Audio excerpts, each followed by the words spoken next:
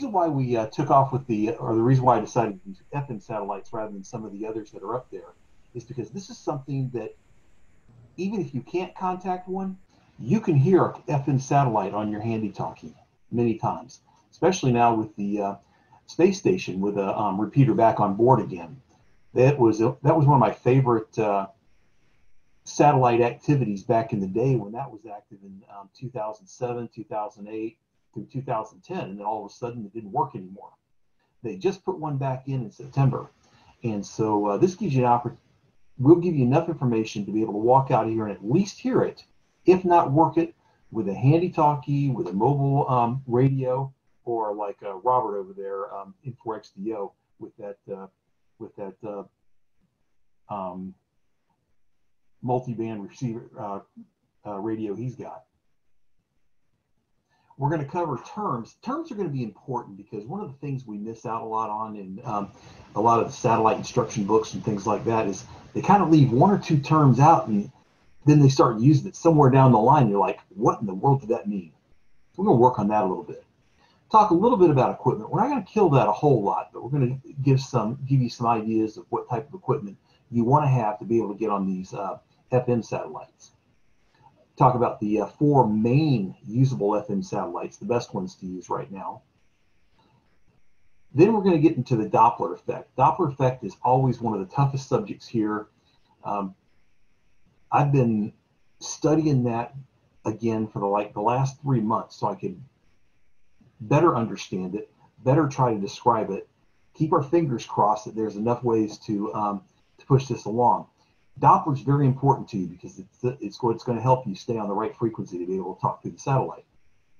We'll talk about some resources for satellite passes and tracking the satellites. Then we'll dig into a little more about tracking the satellites. We'll talk about the exchange you'll have when you do get on a satellite and try to talk, and you'll hear it a lot when you're listening. And also included during that time, I'm going to play some audio from some contacts I made with some school kids back in 2010 up at Antioch Elementary. A lot of the kids made contact there, and we lucked out. 2 satellites came over within 30 minutes of each other. It's pretty cool. So they got to talk through one satellite and got to talk through another. And a guy up in Ohio recorded the entire thing. So it's kind of neat.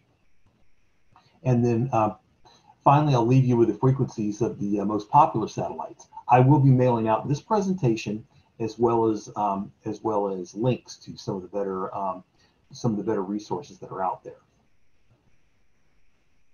Okay, terms. One of the things that used to confuse me was, okay, which one do I transmit on? Which one do I receive on? They kept using uplink and downlink. Okay, uplink, you are sending your signal up to the satellite. Okay, so that's your transmit frequency. Downlink frequency, that's the one you're listening to. That's your receive frequency. Doppler effect. Quick term, we're going to be expanding on this definition quite a bit. The book definition for AMSAT was the apparent drift in frequency in relation to the speed of an object relative to your position. The higher the frequency, the greater the effect. One of the things you'll see is for VHF, the 2-meter band, you don't really worry about the Dopplers much using FM in particular, but to stay on frequency for listening or transmitting when you're on 70 centimeter, you have to adjust that frequency during the course of the satellite pass. Maidenhead grid square, it's a positioning system for giving you your position. Okaloosa County is Echo Mike 60. Now, if you go across the Alabama border, you're in Echo Mike 61. Why is this important to you? Because FM satellites are very, very quick contacts because it's a very scarce resource. Where on HF radio, you use a signal report as information sent to say that you've done something, you exchanged some information during a contact. The Maidenhead grid square is what you use for VHF and above to kind of confirm or send information along the contact. And we'll see the standard contact is really quick, really moves fast, but it's still pretty neat. All the FM satellites we'll be talking about today are in low Earth orbit. These are between about, well, I say 370 to 1200 miles. That's because this is part of an old presentation.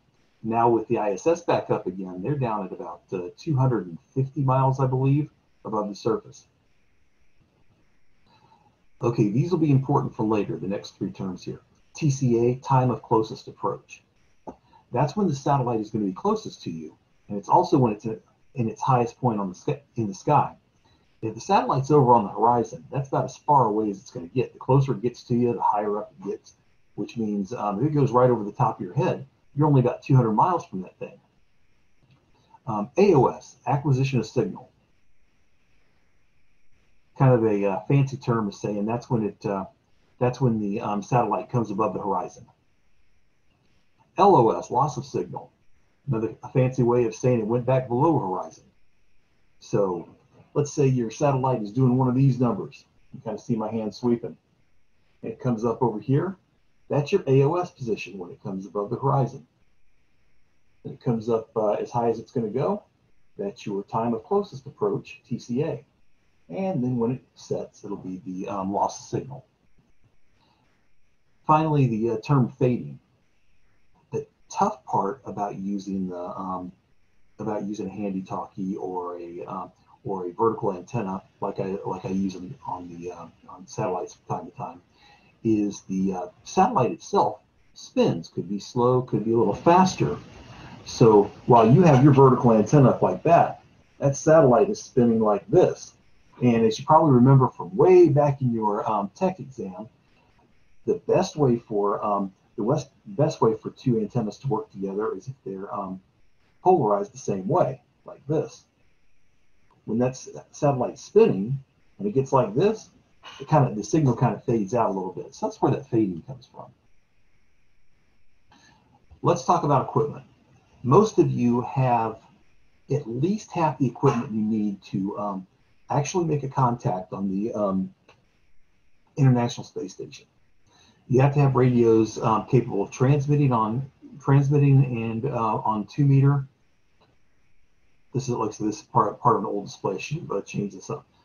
Transmitting or receiving on 2 meters and listening and transmitting on 70 centimeters at the same time. That's the best way to go. You'll also under the current satellites, you will need a tone capability.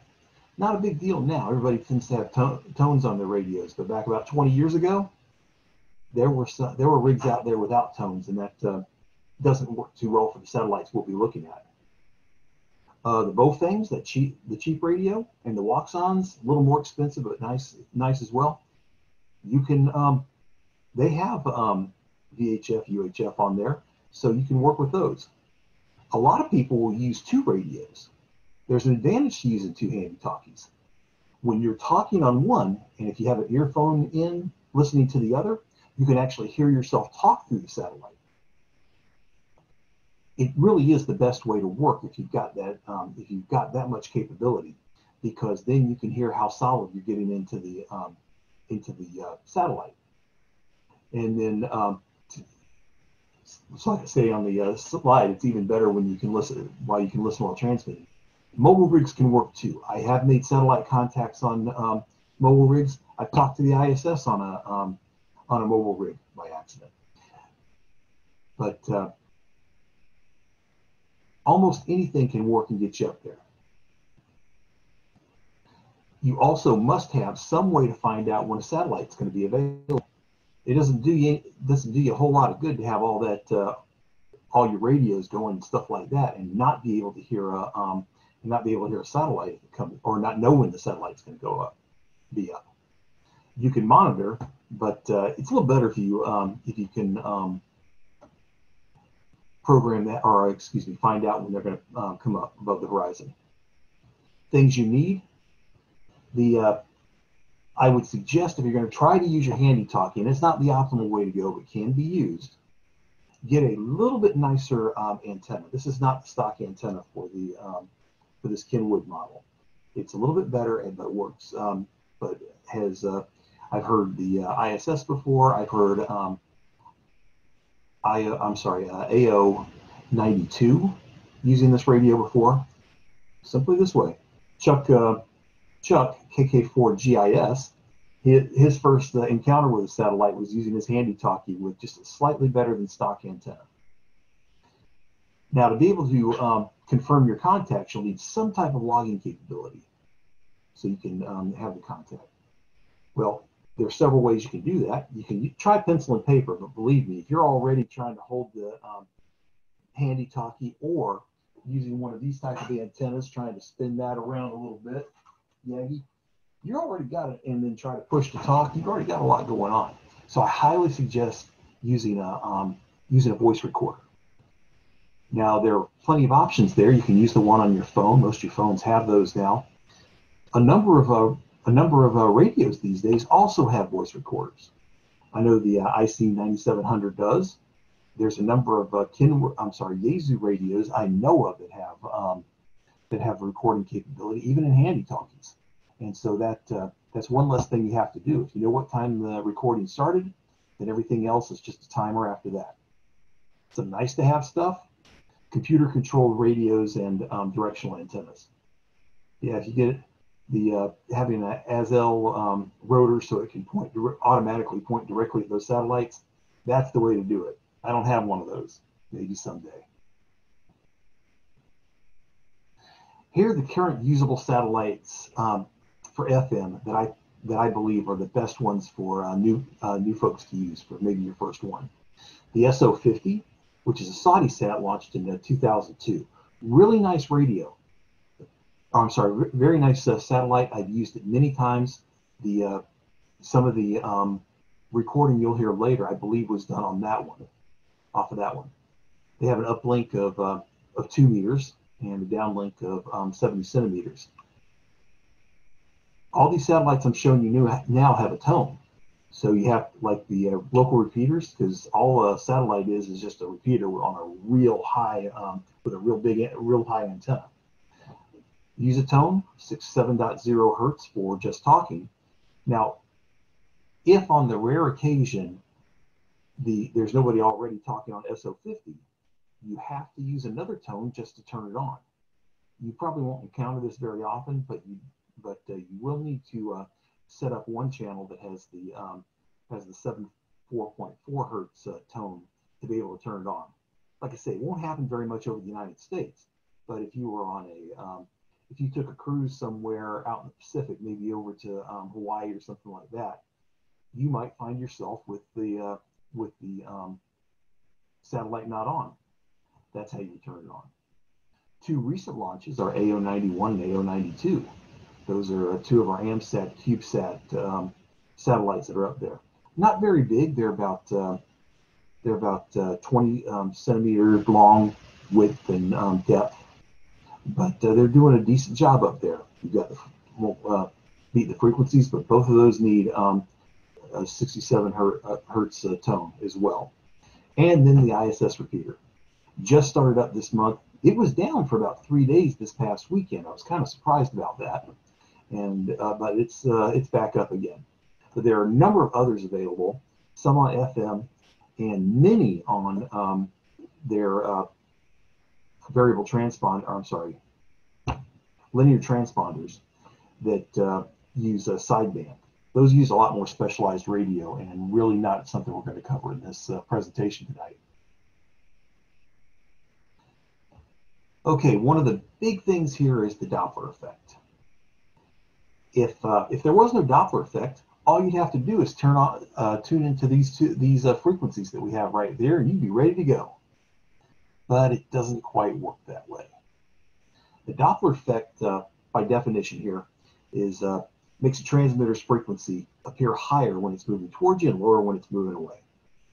Very similar to the way if you're listening to a train pass you and he's blowing his whistle, and you hear that transmitter, the horn, sounds really high when he's over here coming at you, and about the time he passes you, it starts going, the tone starts going low. Works the same way with radio waves. And the faster it's moving, the greater the effect. So when a pass starts and the satellite's moving towards you, you'll have your downlink frequency, your listening frequency, higher than the satellite's published frequency. Don't worry, we'll have a series of frequencies that tell you how to run through those instead of trying to guess for yourself. And then because that transmitter's moving very fast towards us, so as we're trying to listen to that transmitter, that frequency is going to be high. Your uplink frequency, your transmitter, you're going to set low. Why are you going to do that? Because when he's moving fast, so he's going to hear you high. But he only has one frequency, so you can't tune it to the same frequency that guy has. You have to tune it a little bit low, so when it gets to him high, it's on his frequency. You'll see the way that works when I show you some examples of the satellite frequencies you tune into your radio. When the satellite is at its highest point in the sky, say it's when it's at its highest point, it is not really moving relative to you. It's moving fast, back and forth, but moving distant or coming towards you, it's basically stopped moving for a split second, and that's when those frequencies that you see are exactly on. That's when it's at its highest point. That's when that SO50 will be 145.850 and 436.950 or 795. But as soon as it gets past that point, it starts moving away from you again. So now the Doppler effect starts kicking back in. And then as the pass is ending, the satellite is moving way away from you, so your listening frequency will now be below the published frequency, and your transmitting frequency will be above it. I'm going to open up for questions because this is always a tough part. If there's a question you have that might make you understand better because of my butchered explanation here, let me know, raise a hand or whatever. The cool thing about this is I'm going to give you the frequency, the most needed frequencies for these satellites that will take into account the Doppler, as you can run through about 5 channels or so. Ron, KI4ZER. Yes. Hey, this is DJ. So, general question about that. Is there an automated program that I can install onto my PC or to my Mac that would adjust the frequencies as the satellite passes overhead if I tie that into my remote amateur radio? Wow, you've seen my presentation already. Yes, there is. And we'll talk about a few of the examples of those. And after I'm done when I send out a page of links and stuff like that, I'll send you links to some of the different programs that are out there.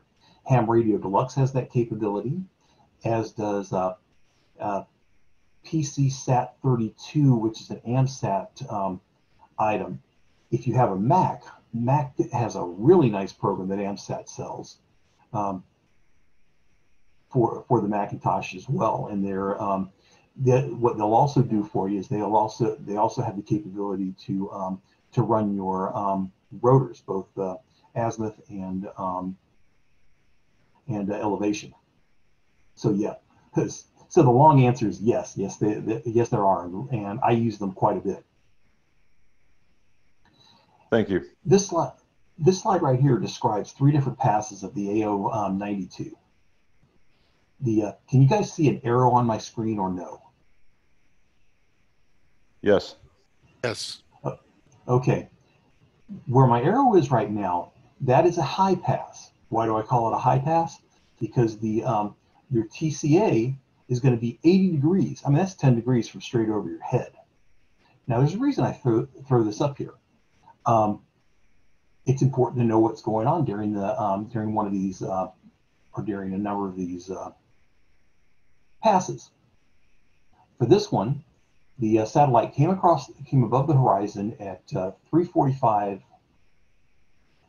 in the morning, and elevation, of course, is 0. Your uplink frequency. Now, keep in mind the regular uplink frequency for this or transmit frequency is 435.350. That's your publish. You can see where it is right here. Coincidentally, under TCA, like we talked about before. But to be able to appear at that frequency to the satellite. Keep in mind, my transmitter here, and he's moving really fast towards me. So so I have to be transmitting to the such that when he hears me, it appears that I'm on 435.350. So for the transmit frequency, that's actually below the published frequency, down at 435.3398. Close enough to the net to 340 to be happy with. The downlink for the satellite, actually calculated for Doppler, is 145.8834. Now, the reason why I did the numbers this way is because you're going to see the progression of the Doppler effect as the satellite goes through the sky. This is where the satellite is right now. The next one, this one right here, is about this point right here. Its elevation is about 14 degrees. I'm sorry, about right here, about 14 degrees. It took nearly 3 minutes to go from here to here as far as the way the satellite would appear on the ground or tend to be on the ground. And you notice that because it was pretty quick, they're still moving at you about the same rate, but they didn't change much on the Doppler effect. Notice not a huge change here. But then as he starts moving across, up to about 59 degrees up, and that's another 2.5 minutes later, approximately here. The Doppler effect continues to move. Your uplink frequency is now, your transmit frequency is now moved up to 435.345, and your downlink frequency is moved down to, at a smaller rate because it's 2 meters, is 145.8817. Then when it's directly overhead, that's when the published frequencies are good to go. Okay, you're thinking, how do I do this? What do I do? I would suggest programming these frequencies into your radios. The Waxon is particularly nice because you could program an uplink frequency on 70 centimeters and a downlink frequency on 2 meters. So you can make one channel for each one of these steps as it goes across the sky. And once it passes directly over or as high as it's going to get, then the frequency changes continue as the satellite starts moving away from you relative to your position, and until it hits the horizon, and you'll notice that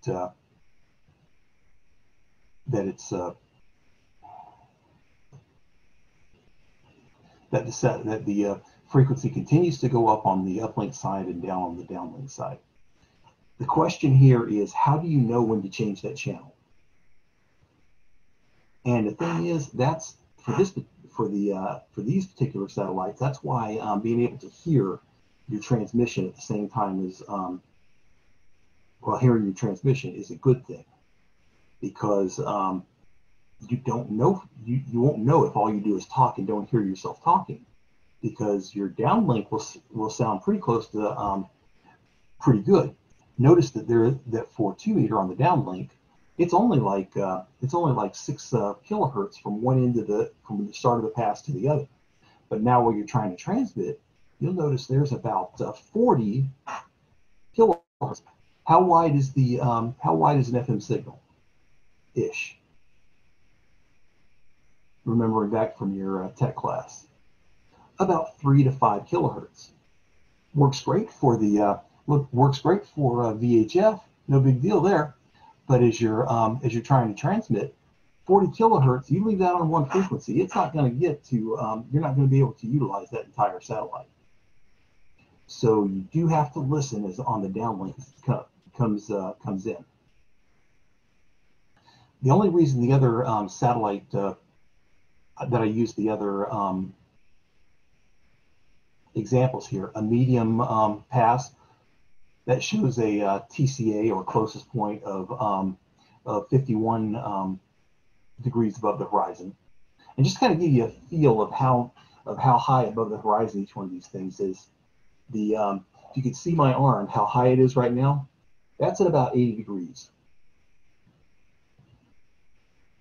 This is about 55, and that's the median pass. Now I show one that, and the very bottom here shows one that just barely gets above the horizon.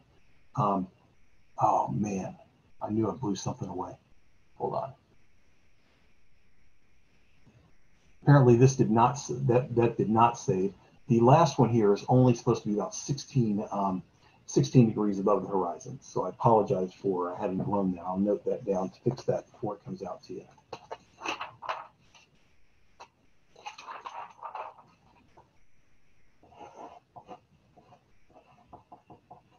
When a satellite's really low on the horizon like that, you don't have very much usable time. I do know that the times that the times were times are messed up too. I'll fix that one. It's not, you don't have very much time to use on a low pass like that.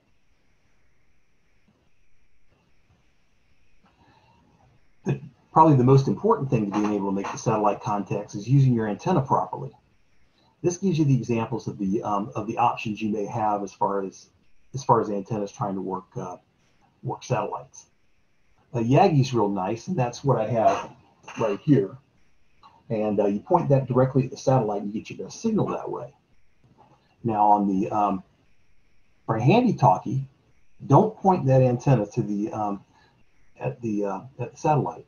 As you all probably remember from your courses and your knowledge base, if you point an antenna at somebody like this, you're getting nothing off the end of that antenna. You see the way this is sending all of its signal from the side up to the satellite there. So that's how you would use your handy talkie. And then a car, if you're using your mobile in a car, that's a vertical antenna with a but it's omnidirectional. So just, you don't have to do anything special there. Although I will say that in this example, the antenna being on the bumper is less effective than if it were up in a higher spot on the car. Anybody have any questions about the about antennas at this point? Because I'm sure you probably have other ones that you're using.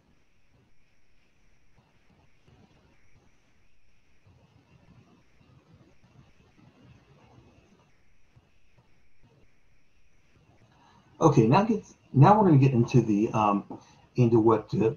how to find some of this stuff yourself, because you'll have a lot of resources just on this presentation alone after I fix that last slide to understand what's going on as the satellites go across and how they work. But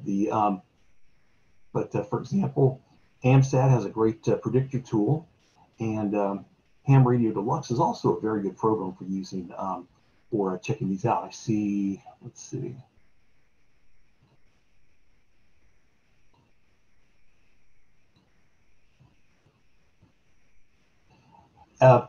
Dave is right that you're not going to get a lot of gain because it is an omnidirectional antenna on the car, but you should be able to compensate with that both by reception and power.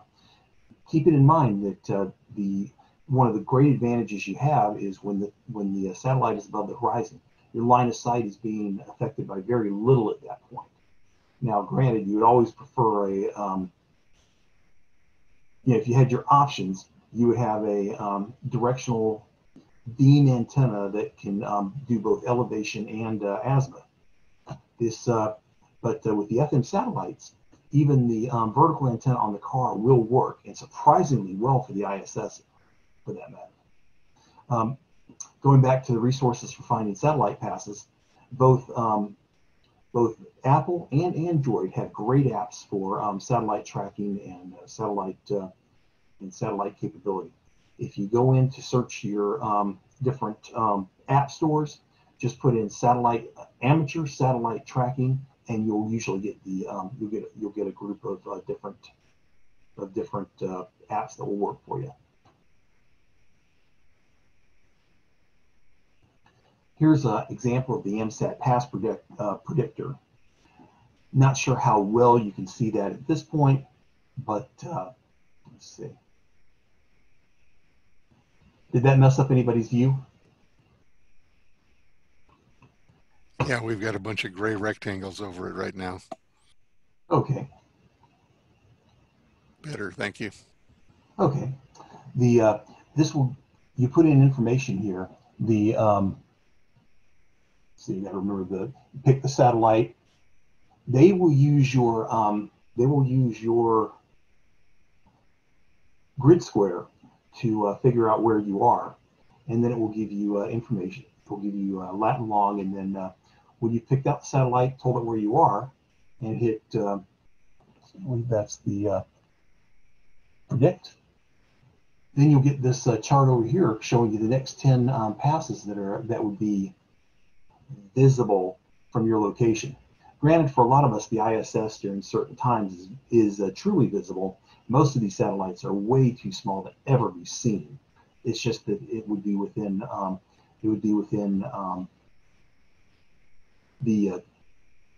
within sight of them if they were visible. Ham Radio Deluxe, their satellite program has all sorts of things you can use. It has the bullseye chart. It has a simple map. Notice the A and the L standing for AOS and LOS. So here's where we come up and here's where we go down. And also a elevation and time chart that tells you when it would be coming over. While we're on this bullseye chart, you'll see this in a lot of prediction programs. The part of it is pretty straightforward: north, south, east, west. Okay, that's direction. So if the satellite is on this green line about here, you know it's at about 45 degrees. However, these circles here, that's not a distance from you. It's actually the elevation. You'll notice that you have degree markers here: 0, 15, 30, 45, 60, 75, and then there's the center bullseye. So this tells you how high to raise your antenna if you have a directional antenna. So if you have one of these directional antennas like this, and it tells you to it tells you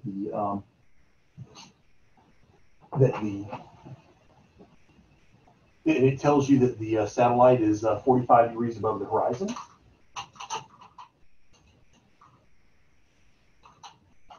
You would have approximately that angle to get the satellite. I think you guys can see me from there. Although I lost my picture.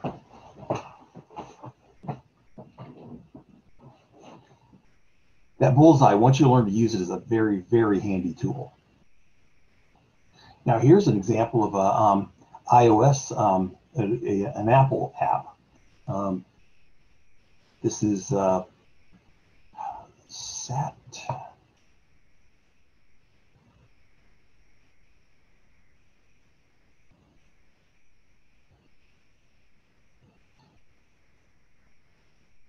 I'll get you the name of this one. It's but you'll notice it has the bullseyes as well: 0, 30, 60, and directly overhead. This is an example of a pass that occurred on Monday, 22 January 2018, and here's what occurred during that pass. It started off from the north here, and similar to where it would come up here if you were looking at the horizon, if that was a 90-degree horizon. And the frequency for AO91 when it came up to stay on to be able to make the contacts is 435.240 for transmit, receive at 145.960. You'll see across here as the satellite goes up that that while the UHF frequency changes quite a bit, about 5 kilohertz per step, we just go ahead and leave the VHF right where it is. You might have a little bit of weak signal from on the VHF side on either end, but by leaving it in the center, you can because of the width of an FM signal, you should be able to hear it all the way through. So all you're really focusing on is changing the UHF frequency along the pass. 435.245. 435.250 when it hit its peak there, when it hit its TCA. Now it starts going down. UHF at 435, 255, and then 435, 260 as it goes below the horizon. Here's your published frequencies below. Notice these two are exactly the same as the frequency when it hits its highest point. 435.250, 145.960.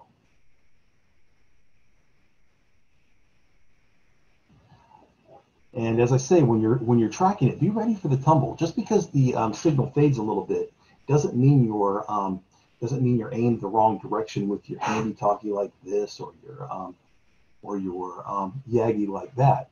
It could just be it's gone a little crazy on you. And those do tumble in space. There are not a lot of expensive systems keeping them straight like some of the older ones did. Now here's an example of what you'll be doing to make a standard QSO. I will admit that I listened to satellite QSOs for probably about 6 months before I got guts enough to try one myself. I just kind of learned and listened and learned. But here's what you'll hear on the radio. If there's an opportunity for a small break in transmission, someone's listening, and that's when they're going to try to make their contact. And how will they do it? Well, like in this case, you'll say your call sign and grid square. In this example here, Kilo India 5, Foxtrot Romeo, Echo Mike 60, and usually about that fast too to try to get it in there. Then if someone responds, this is a case where we get the ARRL headquarters up in Connecticut. They might say KI5FR, Whiskey 1, Alpha Whiskey, Fox November 31. That's their grid square up in Connecticut. And then I'll say Whiskey 1, Alpha Whiskey, Kilo India 5, Foxtrot Romeo, QSL. That's basically what you do on FM. There's not a lot of talking on there because everyone's trying to make the contacts to say they've done it. They're a scarce resource and they're very busy as well. So a couple of rules, guidelines. I won't say rules, say guidelines. Don't call CQ. Do not do that. It's kind of like calling CQ on your local repeater, and you probably saw that that's not what you do there either. CQs take a long time, and there are a lot of people trying to make contacts, and it takes a lot of space out there. And no long QSOs. There are some exceptions to this. Not last summer because, well, we were all stuck here at home. The summer before last, I was in North Carolina, and we had two simultaneous satellites come across, one about 5 minutes before the other. Well, I didn't have my radio set up for the first one that came across, so I set it up for the second one. And I went ahead and got on and got a contact with a guy in Pennsylvania, if I remember correctly. He and I, we do the quick QSO like above, and we stop and we listen for anybody else. Nobody's on that frequency. So we came back, we talked a little bit. We get plenty of breaks because we do not want to hog that resource, but nobody was on it. We believe what happened was everyone went to the first one and was working that, and we actually had a real live QSO, which is extremely rare on FM and not advised unless a situation like that shows up. And like I say, we gave lots of breaks to make sure that anybody who needed contact would get one. Long QSOs are for the transponder satellites that are sideband. That's something to check out after you work this. The hassle with the sideband satellites is they really do require a radio with sideband capability, and those are not as common now as they used to be. The the IC 9700 is in current production, and that is a UVHF radio. The IC 9100 recently went out of production. That had the capability. The TS 2000 from Kenwood was a really nice radio. I had one of those for many years and made hundreds of satellite contacts on it. It's now out of production, but you can find a lot of those on the open market as well. Another recent vintage is the Yaesu FT847. That was a satellite design radio, and after a couple of glitches in the first production run, they really got that thing right, and there are people who absolutely love that. Those are not cheap radios to pick up used. for the most part, they're down in the hundreds now. So that's at least somewhat more workable. They were much more expensive when they first came out. So if you ever get a hankering to do sideband, those are the most recent vintage radios that are available. The IC9700, as I said, is still in production. Now I'm going to show you. Now I'm going to have you listen to some contacts. What this is a satellite presentation I did at Antioch Elementary School back in 2010. Had one of the kids who was my auto rotor. I gave her that. I gave her my cell phone with the tracking device on there, and she used that to aim the satellite and did a great job, as you'll hear from this example. So you'll hear some. I'll start this up. You'll hear some contacts. Let me know if you can't hear this when I start up. It may be a little tougher in the church there. Give me a thumbs up if you can hear it.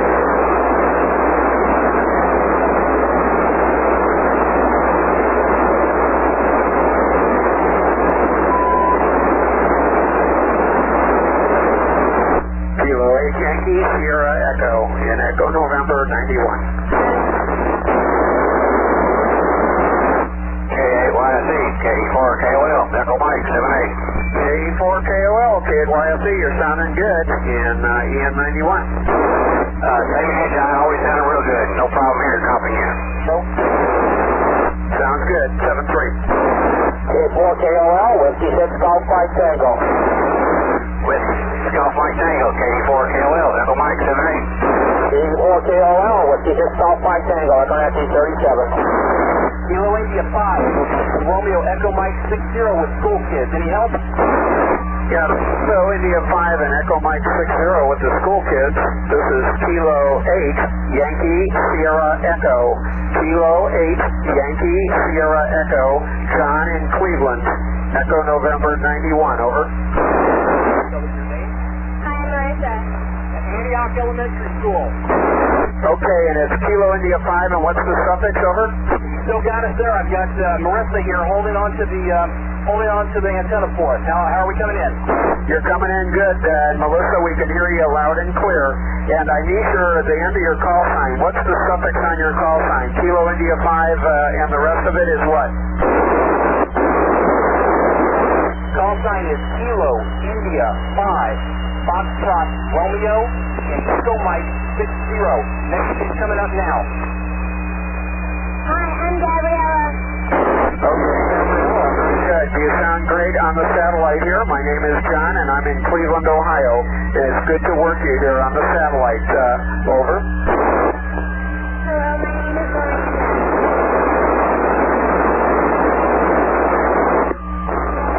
Hello, my name is Emma.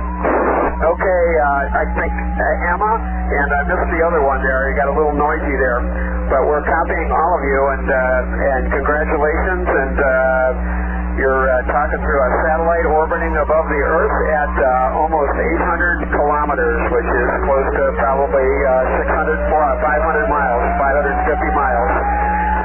We'll let somebody else work you here. KI5FR, Echo 7-3. 7-3, thanks a lot. Next person for KI5FR. KI5FR, Kilo India 4, Uniform Kilo 5, Global, Echo Mike 96. Hello, Sam. My name is Zachary. FR from Whiskey Charlie 7 Victor, Delta November 45. Hello, my name is Zachary.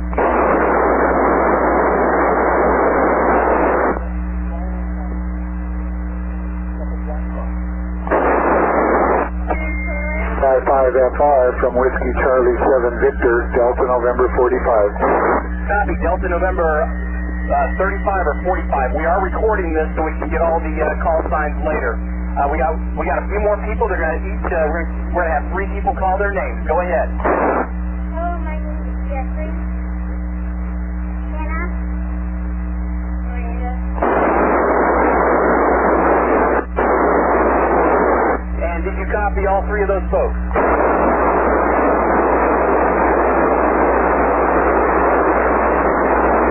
Did you copy them, Kerry? Well, I didn't catch the names, no. Whiskey Charlie 7 Victor. Yeah, the audio is down a little bit on the school kids. That's why it's making it tough to copy. Okay, copy that. I think we got the antenna in better shape now. KI5FR. Next up is...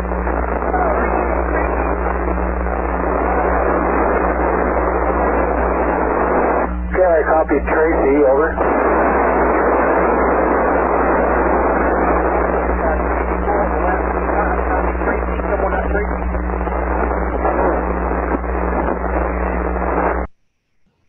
I'll go ahead and stop it there.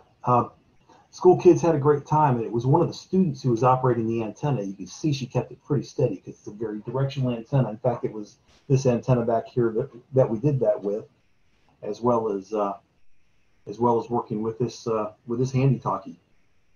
Gosh, 10 years ago. So we really had a great time with it, and the kids enjoyed it. I've done that about 3 or 4 different times over the years, and while it's nice to talk about, when the kids can go out there and put a hand on and do it, then it's great. One of the things we used to do from out at the firehouse when we would have our Sunday afternoon openings is have people make their first satellite contacts out there as well. And hopefully as COVID kind of dies down, we can start doing things like that again. Okay, and as I promised at the end of the presentation here, we've got a list of frequencies to work with for the satellites that I mentioned before. You'll notice here that this is set up for a person's radio who could do both the transmit on one band, receive on the other. And you'll notice that he kept the VHF frequency the same all the way through, and the UHF frequency changed by 5 kilohertz all the way through. The one in bold here is the published frequency in which you would use at the highest point.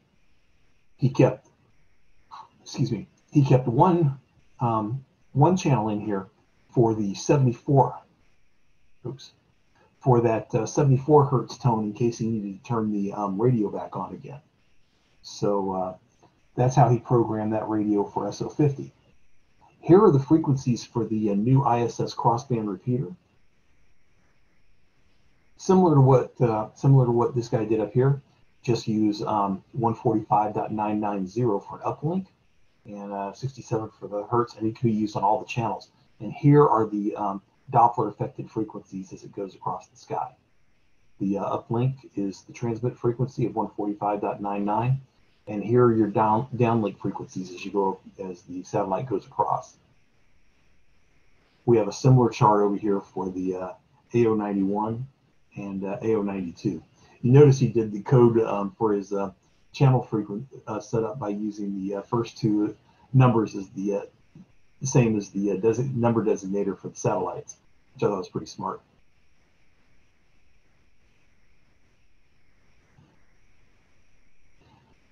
That pretty well ends the presentation as I have it.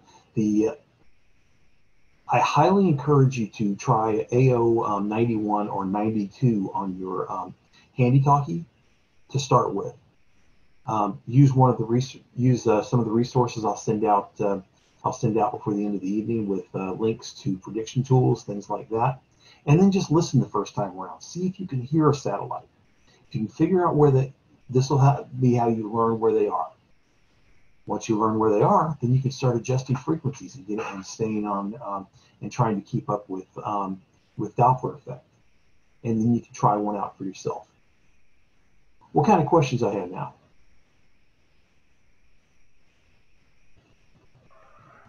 This is KI4ZER, DJ. No real question, but just for the group and everybody else in there, if you're looking for a reliable app to track satellites with, one of the ones that I use is the Whiskey 1 Alpha November Tango satellite tracker. There's a free version and a pay version, and it gives both the rise and the set along with the max elevation on those, and whether it's FM or SSB. And when you click on them, you can click on a location of them and see where they are, and if they're in your area and you're capable of hitting them. It has come in exceptionally handy as far as communicating with the satellites or trying to hit them, even from just a handheld sitting out here in Niceville. So you've had good luck with the handheld listening to the satellites as well?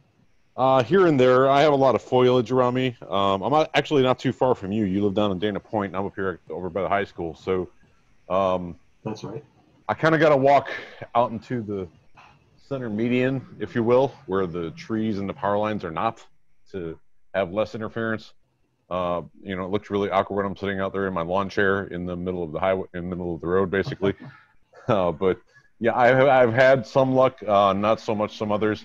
Sometimes when I'm away from my area of living and I'm out and about in the county, I have better luck with my mobile rig and in conjunction with my handheld. That's cool because it's a lot of fun out there, and as you learn to use them, then you can go on your own de-expedition, if you will. We have enough satellite operators in Echo Mike 60 to where it's not one of the most needed grid squares. However, on the other side of I believe it's Lake Jackson up before Forala, in Alabama and Echo Mike 61 is a much rarer grid square, and so I've taken one day I decided to combine the running hobby and the ham radio hobby. Went up there and got one satellite pass early in the morning. Then oftentimes when a satellite comes across, it'll come across the second time in about an hour and a half. So I went ahead and just put the radios back in the car, ran around the lake one time, it's about 3.5 miles, and got back with about 45 to 50 minutes to spare, and got it back out and made another set of contacts. About 13 people got Echo Mike 61 that day, and it was a pretty good haul for a couple of FM satellites coming across. We got a question here from the church. Go ahead. Hi, Ron. On the first or second night that the ISS repeater was active, I listened during the day, didn't hear anything on the frequency, and about 11:30 at night, I had put the bow phone on 437, and I heard at W3 working at XE1 on the ISS repeater that night about 11:30. Inside. Wow. Yeah, that's amazing. It's a 25-watt transmitter now on the ISS, so that'll be an easy one to hear. It's going to be an awesome time with that one because that's going to be a lot. Have they started considering the ISS a satellite again? Because that was always kind of weird because it was satellites are considered unmanned, so there was always kind of a difference. Not that it's that big a deal. Still cool to use a space-based repeater of any sort, but it's gonna be a lot of people's first contact now. I heard the CWID today, but I didn't copy it. I was listening to the QSO that's going on. So. It has been kind of up and down, so I did not check today, but I know over the weekend, like I said, had 3 days worth of passes that it wasn't heard.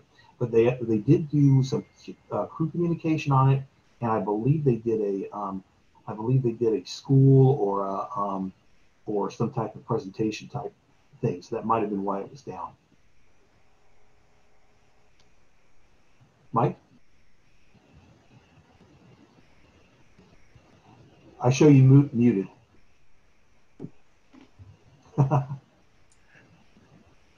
There you are. Okay, I was using the space bar and apparently it wasn't working. Power levels. If we hit it with the power from a base station, are we blasting into it too high and we're going to cut out all the bowfangs? Yes, that's the unfortunate thing on the FM side. So we ought to use full power. Yeah, it's best not to. I wish those guys didn't as much, but they do.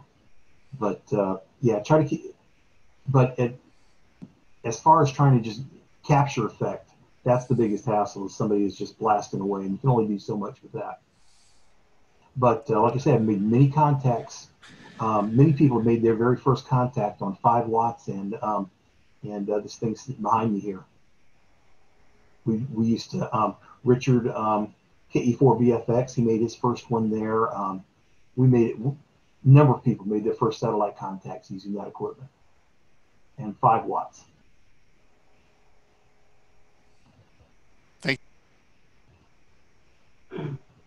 got one bank of the 2820 with about 10 satellite frequencies in, and I just scan through that. And as satellites go by, I pick them up.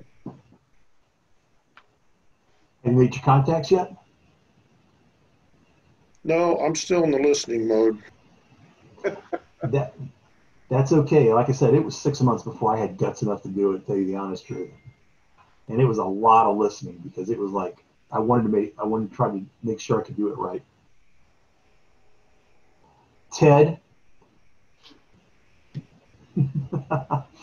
Ted's comment was, I bet his battery didn't die that time.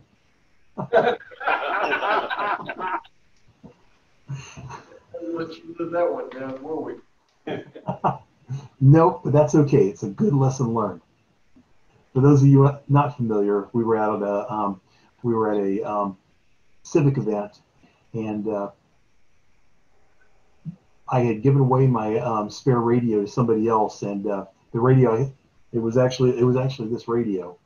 I was using my probably 8 or 9 year old lithium-ion battery, and it finally given up the ghost, and I was pretty useless without a spare battery. I now have 2 4-amp batteries for that thing now, and they both work very well. But lesson learned is, if you're going to do some type of event where you need the radio, make sure and have some type of backup, whether it's spare radio or spare batteries for the one you're using. Ron, do you have any recommendations on stuff to the card or whatever for azimuth and elevation to put on those tripods? Or are you just going to eyeball it a little bit? I basically eyeball it now. If you use the full setup like a Yaesu, I forget what the prefix is, but it's a 5500, I believe, is the rotor and a controller card. Those do an excellent job. There are some Arduino solutions that I came across while I was researching about 7 weeks ago, that built in Australia, that they built an entire tracking system, not the antennas included, but the tracking system itself for, I want to say, 150 to 200 Australian dollars. I don't know what that equated to in the US, but a lot of the equipment could be bought here. They also showed an Arduino control on some old Channel Master television antennas, using one for azimuth and one for elevation. But when I went to go look up the pieces for it, there were none available in the U.S. Probably have to keep an eye on eBay to get those. But apparently it's pretty heavy duty. You can do a great job.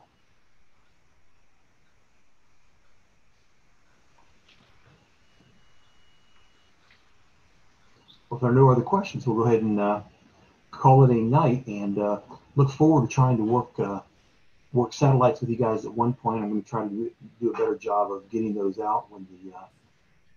Did you have something? Yeah, before we call it quits, has anybody heard if the church is going to be doing anything Halloween night?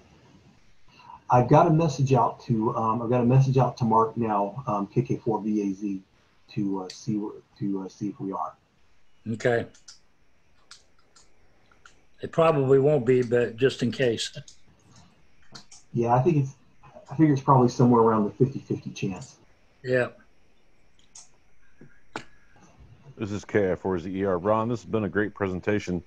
Not so much of a question, but more of a share, if I'm allowed to, at this moment in time, to share my screen.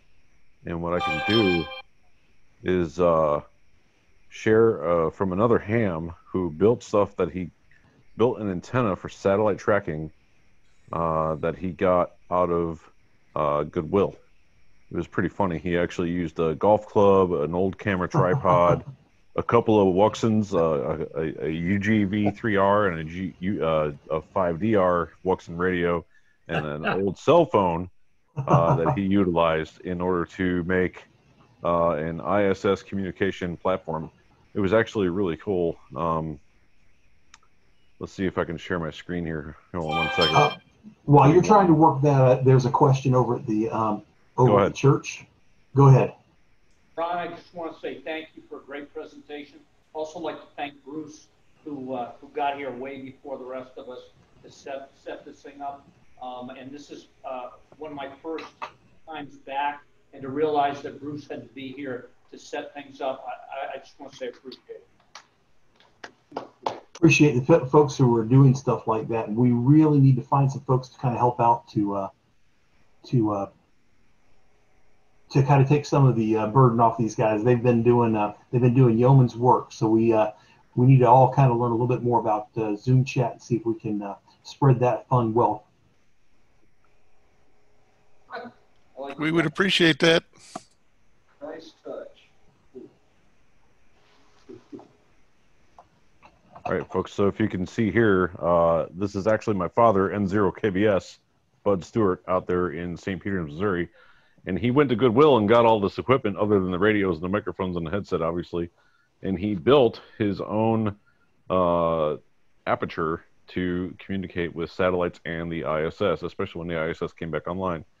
And you can see he upgraded from one radio to two radios, and he's running twin UG3DRs with a Woxum with a satellite tracking app at that moment in time.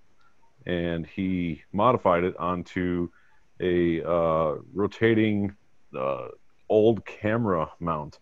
He built all of this from scratch. He literally did this for like $15 from Goodwill one day. And here's his post on Facebook that talks about its version 1.01 of the N0 KBS ported satellite system. Made equipment pallet out of a plastic cutting board from the dollar store. It holds two handhelds, allows for full duplex comms, a recorder so not as to miss that call sign during a hectic satellite QSO, as Ron was pointing out earlier, and Android phone running ISS tracker guide to pointing the antennas and connections to the antennas, as well as two speaker mics, headphones. Also redesigned the antenna to mount better to allow for the polarization of the antennas. He built it from plumbing parts. Works nice and smooth now. May swap out HCs for a full Bluetooth duplex mobile rig in the near future. Also considering incorporating a 1.2 gigahertz transceiver mode for L on AO92. Will attempt some on-air testing tomorrow, weather permitting. Cross your fingers. So when he built this stuff, he knew what he was doing. I mean, he's been a ham for many, many years, since the 60s.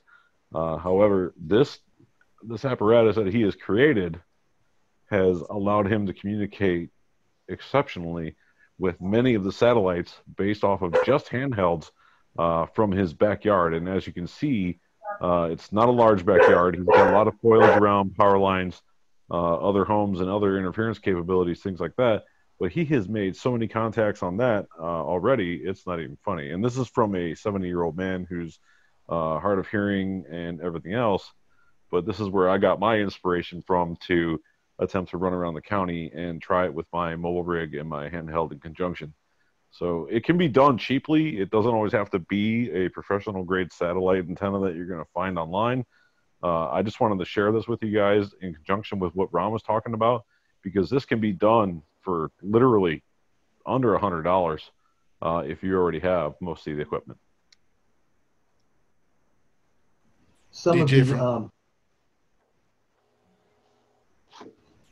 was going to say, some of the equipment that, or some of the links that I will send you are going to be inexpensive versions of these antennas you can work with as well.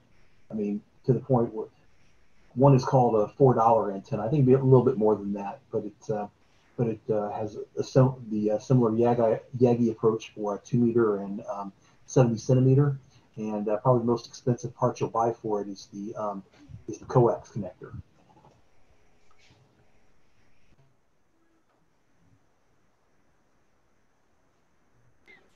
Ron, on some of the listings of the satellite frequencies, it lists a beacon frequency.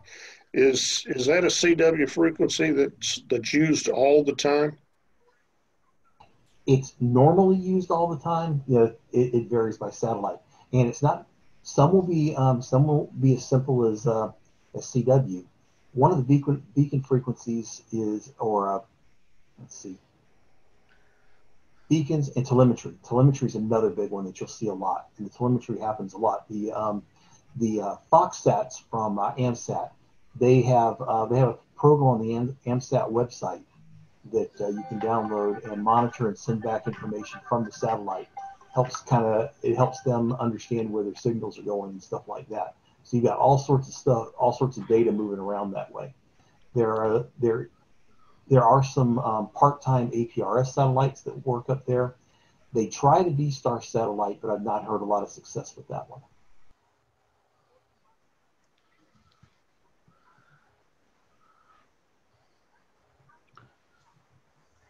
Back over to you, Mike.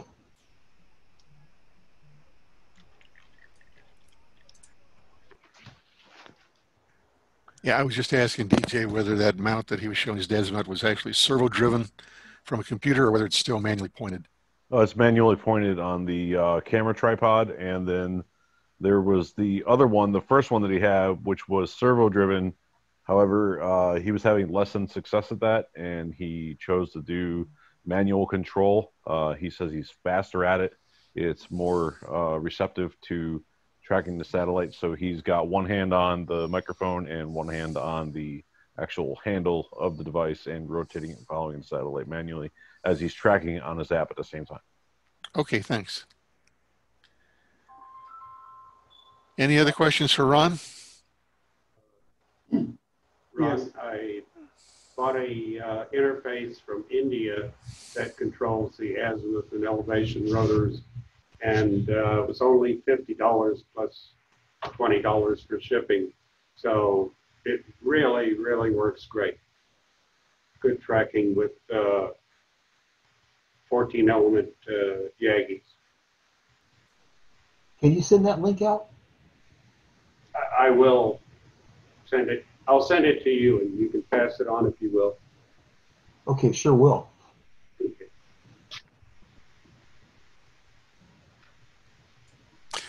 Okay, if there are no other questions, then we'll go ahead and we will close out this Tech Night meeting. Very successful. Thanks, Ron, for all your help, all your preparation. And I'm sure you're going to get some more questions as more and more people get interested.